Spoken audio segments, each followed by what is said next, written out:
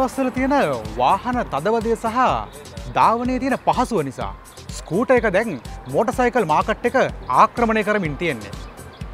හැබැයි ඉතින් රැල්ලට ගත්තට මොකද? ඔකේ තියෙන අඩුපාඩු ප්‍රශ්න දැනෙන්න පටන් ගත්තේ කාලයක් ගියාම. අලවින් පසු සේවාවේ තියෙන ප්‍රශ්න, එතකොට සර්විස් එකක් කරගන්න ගියාම තියෙන ප්‍රශ්න, ඒ වගේම මේකේ තියෙන කාර්මික දෝෂ.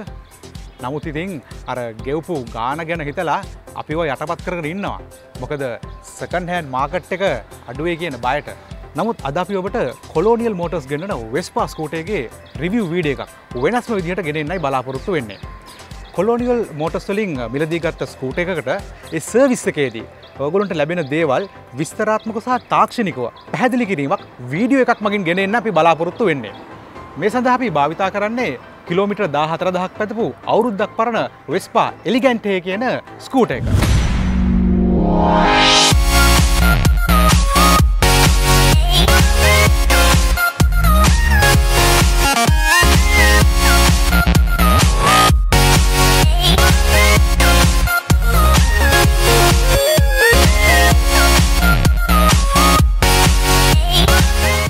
අද අපිට කොලෝනියල් මෝටර්ස් වර්ක්ෂොප් එකේ සර්විස් ඒරියා එකට ඇතුල් වෙන්න විශේෂ අවසරයක් ලැබිලායි තියෙන්නේ. ඉතින් දැන් මගේ එක්ක ඉන්නවා මයිකල් ෆර්ඩිනෑන්ඩ් මහත්මයා. ඇත්තටම එතුමා තමයි මේ වර්ක්ෂොප් එක බාරව කටයුතු කරන්නේ. ඒ වගේම දවසේ මගේ මේ ස්කූටර් එක සර්විස් කරන වැඩත් කරන්නේ අපේ මේ මයිකල් මහත්මයා. අයබෝවන්. අයබෝවන්.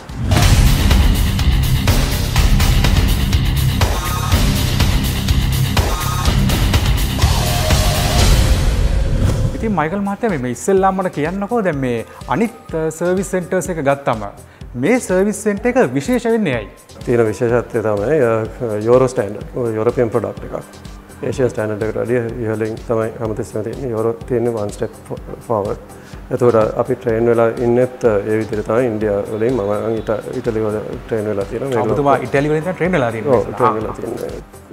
ඒ අනුව ඉතින් ඒ ස්ටෑන්ඩඩ්ස් වලට යනකොට අපිට අපි මේ බයික් එක රෑම්ප් එකට දාන්න හේතුව තමයි වර්කින් හයිට් එකක් තියෙනවා. වර්කින් හයිට් එකක් තියෙනවා, වර්කින් ටයිම් ස්ලොට් එකක් තියෙනවා. ඒ ටයිම් ස්ලොට් එක ඇතුලේ ඒ වැඩ ටික කරන්න ඕන. දැන් මයිකල් මහත්මයා කිව්වා දැන් මේක මේ යුරෝපියන් බ්‍රෑන්ඩ් එකක් නේ. එතකොට මේක මේ අමතර කොටස් එහෙම කොහමද? ඒ ගැන පොඩි ප්‍රශ්නයක් නැද්ද අපිට මේ ඕනතරම් අමතර කොටස් තියනවද? ඒ වගේ තමයි තියෙන විශේෂම දේ. විශේෂම දේ තමයි මේ වෙස්පා ඒජන්සි එක ගන්නකොට ගන්න ඉස්සෙල්ලා අපි ස්ටොක් කරන්න ඕනේ spare parts container 5. 1200 items stock කරන්න ඕනේ.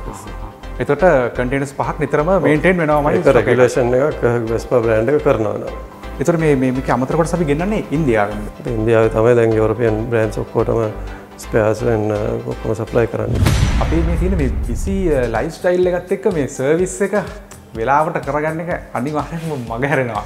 ඉතින් මට කියන්න පුළුවන්ද මේ සර්විස් එක නියම වෙලාවට කරගන්න එකේ අපිට විශේෂ වාසියක් ප්‍රයෝජනයක් තියනවද?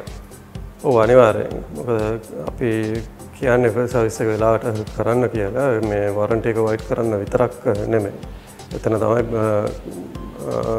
කස්ටමර්ට ඒ කියන්නේ ඔයාලට පිරිසිදු කරන්න බැරි අමාරු දේවල් තියෙන අපි සර්විස් කරනවා. මයිකල් මහතා එතකොට මේ අපි සාමාන්‍යයෙන් කියන්නේ පළවෙනි සර්විස් එක කරන්න ඕනි මේ කොච්චර එහෙම තියනව නේද? පළවෙනි සර්විස් එක අපි කරන්නේ 750න් කිලෝමීටර් 750යි 10යි අතර. ඒකට විශේෂම හේතුව තමයි බයිසිකලේ ඉක්මනින් පදින්න ගත්තම තමයි මොනාරි ගෙවීමක් මොනාරි වෙන්නේ. එතකන් ඔක්කොම අලුත්. සීසනින් පීරියඩ් බ්‍රේකින් ඉන් පීරියඩ් කියලා තමයි අපි කියන්නේ තාක්ෂණික භාෂාවෙන්.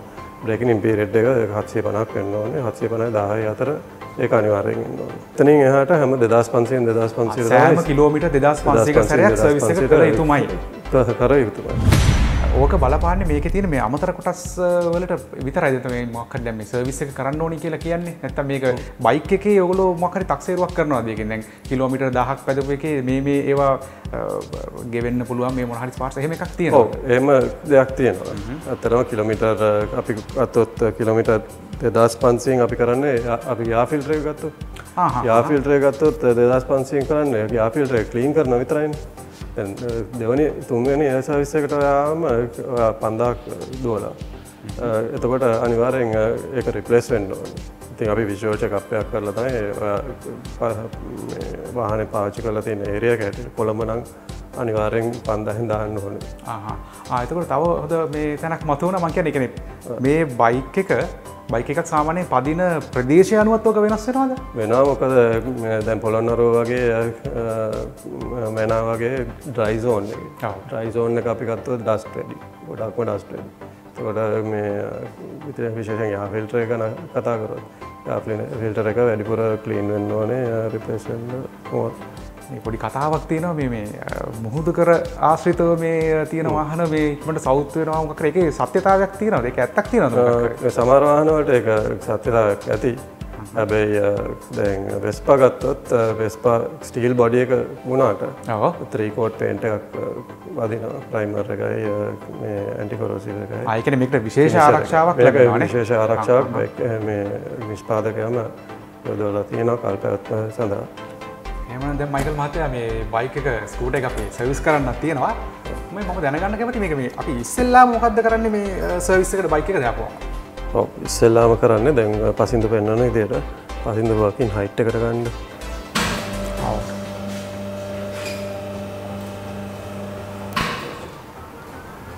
එතකොට පළවෙනි දේ තමයි මොකද සේෆ්ටි ගැන හිතන නිසා. ඔව්.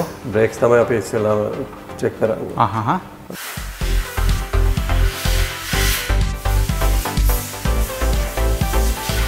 දැන් අපි බලන්නේ බ්‍රේක් ලයිනර් ඉන්ස්පෙක්ෂන් ඩෝ එක.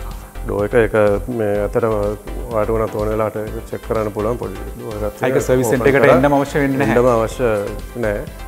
මයිකල් මහත්මයා දැන් මේ මගේ ස්කූටර් එකේ නම් මේ ඉස්සරහට ඩිස්ක් බ්‍රේක් එනවා. නමුත් පිටිපස්සට නැහැ. මට පොඩක් ඒක පැහැදිලි කරලා දෙන්නකෝ. ඔව් අතරම පිටිපස්සට බ්‍රේක් ඩිස්ක් බ්‍රේක් එකක් අවශ්‍ය වෙන්නේ නැහැ. ඉස්සරහට නම් තියෙන ගොඩක්ම පවර්ෆුල් මේ CBK කියන බ්‍රෑන්ඩ් එකකින් එන්නේ. ඒකට හේතුව වගේ එන්ජින් බ්‍රේකින් හොඳටම තියෙනවා. එන්ජින් බ්‍රේකින් කියන්නේ ස්පීඩ් එකට ගිහලා ඇක්සලරේටර් එක අඩු කරනකොට බ්‍රේක් හෝස් පවර් වලට සමාන දෙයක්. ඉතින් 154cc 11.5 ටෝක් එකක් ලෝ එන්ඩ් ටෝක් එකක් තියෙන එන්ජින් එකක් හැටියට අනවශ්‍යයි පස්සට ඩිස්ක් බ්‍රේක් එක. මයිකල් මහත්මයා මේකේ මේ ටයර් ප්‍රෙෂර් එකේම කොහමද? ටයර් ප්‍රෙෂර් පිටිපස්සට 28යි නැත්නම් 30යි නිතරම ඩබල් දානවා. තනියෙන් පදිනවා නම් 28ක් තමයි අපි රෙකමෙන්ඩ් කරන්නේ. ඒ කියන්නේ මේ බයික් එකේ දරන බර අනුව ටයර් ප්‍රෙෂර් එක වෙනස් වෙන්න ඕනේද? ඔව් ප්‍රෙෂර් එක වෙනස් වෙන්න ඕනේ කියන්නේ මේ ෂොක් ඇබ්සෝවර් එකට වෙන හානිය අවම කරන්නේ. ගොඩක් අය දැන් ටයර් ෂොප් එකට ගියාම 30ක් ගන්න කියනවා. ඔව් දැන් මට 30ක් ගන්න කියන ෂොක් එකට වෙන හානිය එයා දන්නේ නැහැනේ. ඉතින් ෂොක් එකයි ඩැම්පර් එකක් තියෙනවා. ඒකට වෙන හානිය තමයි එතන වෙන්නේ. එනේ මේ ටයර් එකේ හුලං මත දේවල් ටිකක් සිද්ධ වෙන්න පුළුවන්. ස්පෙસિෆිකේෂන් එක අපි දුන්නට ඇත්තටම මේ ඔයා පදිද්දී ඔයාට කම්ෆර්ටබල් මදිනවා. ඔයාට පොඩ්ඩක් අඩු කරන්න වැඩි කරන්න පුළුවන්. මොකද ඒක වෙනස් වෙන පදින එක්කෙනාගේ බර අනුව. මේ මයිකල් මහත්තයා මේ හරි වැඩක් වුණානේ මට මේකේ මේ දුම් පරීක්ෂාව කරන්න ගිහිල්ලා. මේක මේ ටෙස්ට් එක කරනකොට මේ කාබන් මොනොක්සයිඩ් percentage එක 0 point ගානක් පෙන්නුවේ. ඒක මොකක් හරි වැරදීමක් නැත්නම් එහෙම වෙන්න පුළුවන්ද? එහෙම වෙනවා නම් ඒකට හේතුව මොකක්ද? ඒක අනිවාර්යෙන් වෙනවා. මොකද මේක යුරෝ 3 ස්ටෑන්ඩඩ් එකට ආපු බයික් එක BS4 කියන්නේ ඉන්දියන් ස්ටෑන්ඩඩ් එක. ඉතින් එමිෂන් 2500 rpm වුණත් 0 වුණත් 0 වලින් පල්ලෙහා තමයි අපි බලාපොරොත්තු වෙන්නේ. ඒ කියන්නේ 0 point ගානක් එන්න පුළුවන්. අනිවාර්යෙන් එනවා මේකේ තියෙන සිස්ටම් එක හැටියට. අපි ප්ලග් එක ගලවපු වෙලාවට ඔයාලට පෙන්නන්නම් ප්ලග් කලයකින් වුණත් ඒ විෂුවල් චෙක් එකෙන් අපි කියන්නේ ප්ලග් රීඩින් කියලා. හොඳටම කියන උපරිම. ඒ කියන්නේ ප්ලග් එකකින් අපිට ඒක පොඩ්ඩක් කියන්න පුළුවන් නේ මේකේ. ඔව් සාමාන්‍යයෙන් අපිට දැන් බලන්න පුළුවන් නේ. ඔව් ඒක බලන්න පුළුවන්.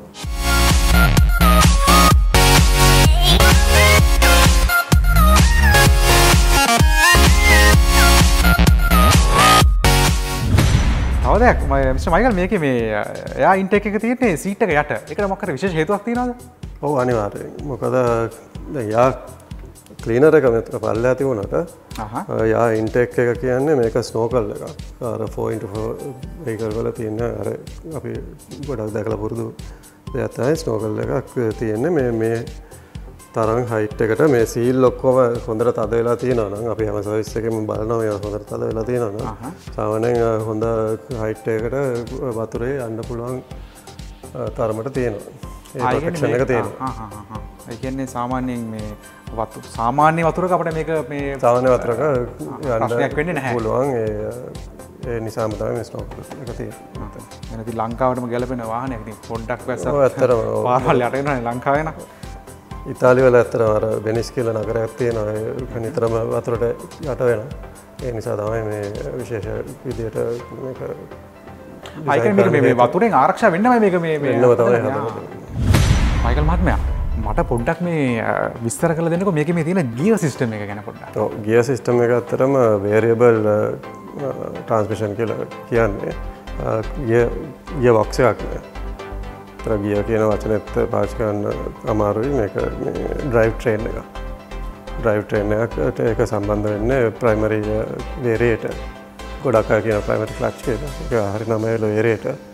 ඒක කනෙක්ට් වුණාම සෙකන්ඩරි වේරියේටර් එකට. සෙකන්ඩරි වේරියේටර් තමයි මේ අපි කියමුකෝ ගියර් කියලා. ගියර් මාරු වෙනවා වගේ පුලියගේ සයිස් එක වෙනස් වීමක් තමයි වෙන්නේ. පොඩි වෙනවා විශාල වෙනවා බෙල්ට් එකක් තමයි මැද දුවන්නේ. ඉතින් ඒක ඩ්‍රයිව් ට්‍රේන් එකක් හැටියට තමයි අපි ඒක ගන්නෙ.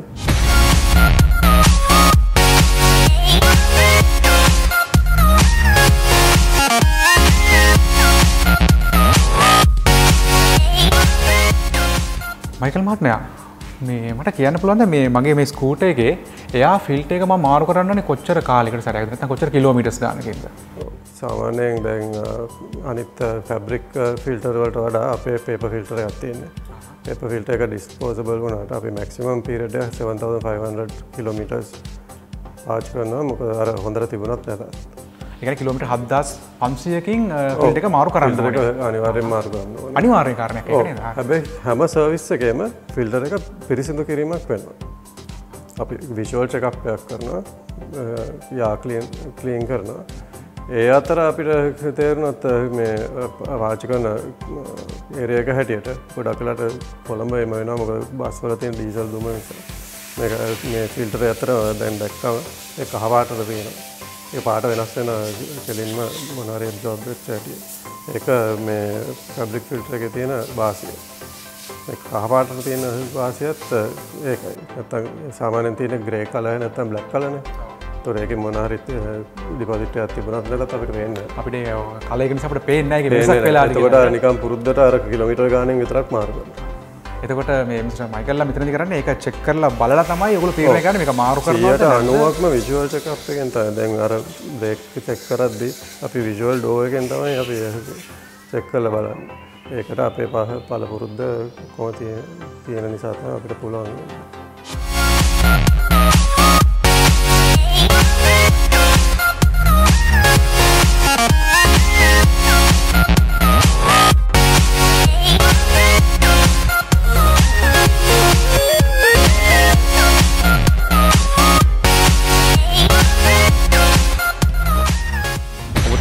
එක දෙයක් මේ අමතක වුණා. මොකද දැන් ඕනම සර්විස් සෙන්ටර් එක අපි දන්නවා දැන් වාහනේ බයික් එකක් ඉස්සෙල්ලාම දාපු ගමන් කරන්නේ ඔයිල් චේන්ජ් කරන එක. හැබැයි මෙතනදී ඔබතුමාට ඒක අමතක වුණා නේද? එහෙම අමතක වීමක් වුණේ නැහැ. දැන් ඔය එනවා වගේ ඔයිල් චේන්ජ් එක තමයි ෆස්ට් කරන්නේ ගොඩක් අය. ඒ වුණාට අපි කරන්නේ ඒක අන්තිමට. මොකද මේ දුවලා ආපු එන්ජින් එකක් නේ. ඔව්. දුවලා ආපු එන්ජින් එකක් ඔයිල් එන්ජින් වටේම දුවලා තියෙන්නේ. ඒතකොට අපි ඔයිල් අස් කරද්දී අපිට ඔක්කොම ඔයිල් ටික ගන්න බැරි වෙනවා. දැන් වෙනකොට අනිත් විජුවල් චෙක්අප්ස් ඔක්කොම ඉවර වෙනකොට ඔයිල් ටික ඔක්කොම යටට වෙලා තියෙන්නේ. ඉතින් දැන් ඔයිල් ටික මාරු කරන වෙලාව හරි.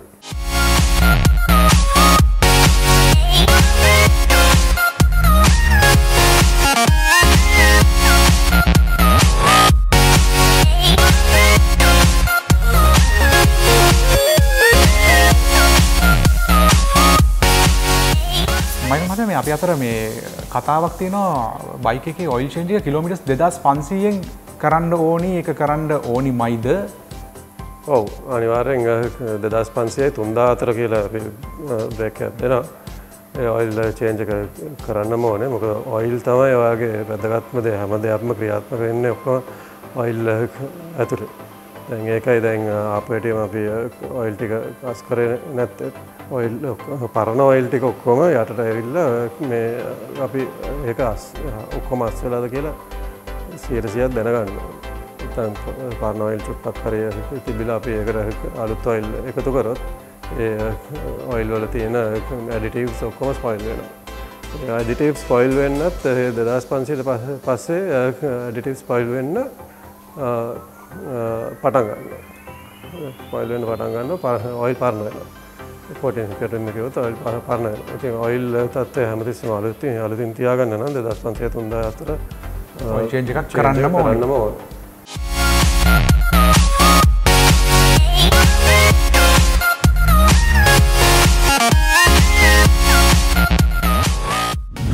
මම මට මේ බයික් එකේ මේ බොඩි එක ගැන පොඩි විග්‍රහයක් කරන්න පැහැදිලි කිරීමක්. ඔව් ඇත්තටම Vespa වලටම ආවෙනික බොඩි ඩිසයින් එකක්.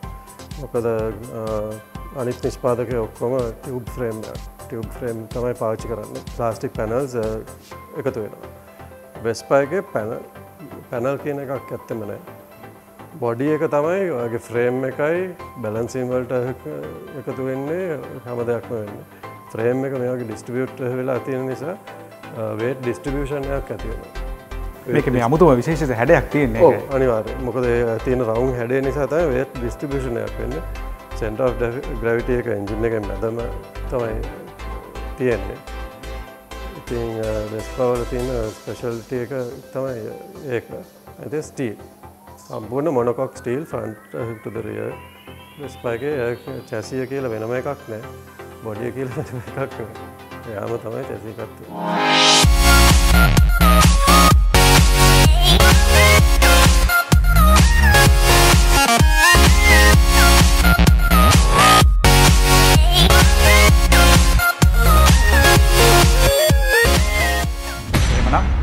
අද දවසේදී මයිකල් ෆර්ඩිනෑන්ඩ් මහත්මයා විසින් ස්කූටර්ස් පදින සහ ස්කූටර් එකක් ගන්න ඉන්න ඕගොල්ලොන්ට තියෙන ප්‍රශ්න රාශියකට පිළිතුරු ලබා දුන්නා. රැල්ලට අහුවෙලා ස්කූටර්ස් ගත්ත කට්ටියට වගේම ස්කූටර් එකක් ගන්න ඉන්න කට්ටියට අපේ මේ වීඩියෝ එකෙන් දැනුමක් ලැබුණා මොන වගේ ස්කූටර් එකක්ද එහෙම නැත්නම් මොන ස්කූටර් එකද ගන්න ඕනි කියලා.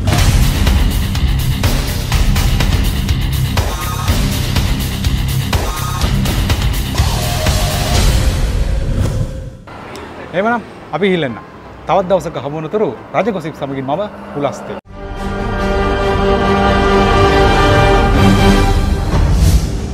www.rajagossip.com